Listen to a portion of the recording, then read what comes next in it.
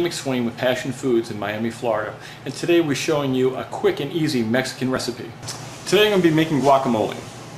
Today I'm going to be making a Mexican dish. It's a crowd favorite at parties, and I love it because I love avocados. And here in Miami this time of year we have an abundance of avocado trees, and this is when they're fresh. So today I'm going to be using Florida avocados opposed to Hass avocados that come from California.